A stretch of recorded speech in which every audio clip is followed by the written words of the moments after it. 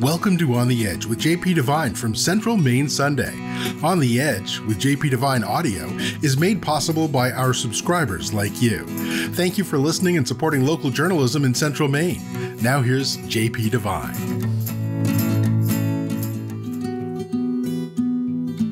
Show me the money. Money was first called filthy lucre in the Bible, especially when regarded as sordid or distasteful or gathered in a dishonorable way. Someday, it may wind up being called Donald. Isn't, hey, can you loan me a Donald? Money is anything that is commonly accepted by a group of people in exchange for goods or services like beer and wine, sex, tips, and mocha lattes at Starbucks. Read more.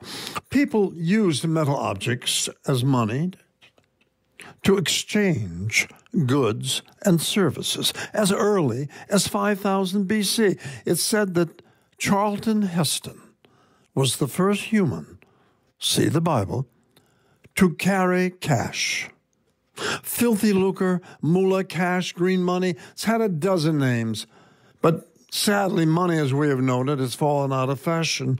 A recent survey on local streets show that almost every grown-up prefers the card to cash. As usual, guys my age, especially those I am in the final stages of middle age, learned everything we know at the movies.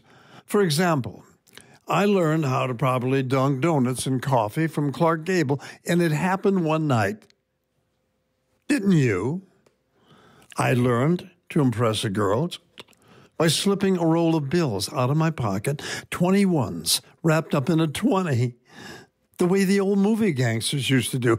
James Gandolfini did as Tony Soprano. I did this to pay for 2 burger baskets at the Velvet Freeze on Grand and Chippewa, where I went with my first paycheck. Saloon owner Skeeter O'Neill, who happened to be there, whispered in my ear, "You got a job now, I see." "I do." "I'll tell you what I told your 5 brothers. You won't have that cash long if you keep flashing it like that. You get my point?" "I get your point." "You want to give it to your mother, 'cause you're old enough now to pay board." You get my point?" "I get your point." George H.W. Bush reportedly said, "New money is old money that got away." My brother Jug always said, "They say money can't buy happiness, but you can rent." That's how I learned everything in life, from the movies, from my 5 brothers, and from street people like Skeeter.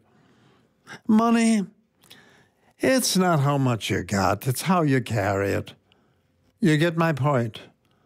Fancy actors like Paul Honreid, Vincent Price, and Clifton Webb always carry their cash in nice leather wallets inside gorgeously tailored suits. Bogart, Cagney, Johnny Garfield, street kids like I was, simply carried a crumpled ball of fresh green bills stuffed in their pockets. "Here, kid, go get yourself something nice," they'd say to their girl, then toss a couple of bills on the table and walk away. Gee, that is where I learned about class. It seems that no one uses actual paper money anymore. It's all about credit cards. It's all plastic now, Joe said. Not really. No, I looked it up. They used to be called celluloid plastic, then metal and fiber, then paper. Now they're mostly polyvinyl chloride. You see what you learn when you read me? I only just became fluent in card transactions. She, who up to now always held a firm hand on things financial, would never allow me or my daughters to actually carry them. She'd say, "Give your father a credit card and he'll buy a new car." She's an old-fashioned girl.